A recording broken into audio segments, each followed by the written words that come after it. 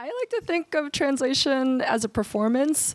So you're performing a script, or you're kind of doing your interpretation of it. And so I do think it's a kind of living interpretation or version of the original. And of course, I mean, I think if you're wedded to this idea that you can carry every single thing from the original into the new one, then you're just going to have a meltdown.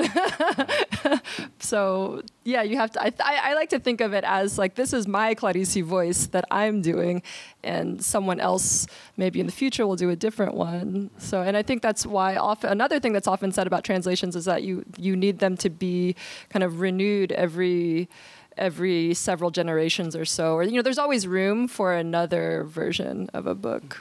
Yeah.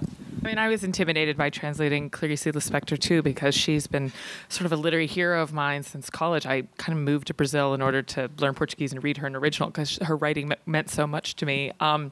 And I think that you do translate at the frequency of your time, and it is a provisional work in a way, and you're translating at a frequency, and maybe the radio frequency will be different in 10, 15 years. And I found that kind of a relief. I'm just translating the frequency of my sensibility, in our time, and maybe someone will return at a different frequency in the future. I can't imagine what that will be when people have like their phones implanted in their brains, what that frequency will be. But I don't know. And I hope future translators will return to Lispector's work and make their own art of it. So.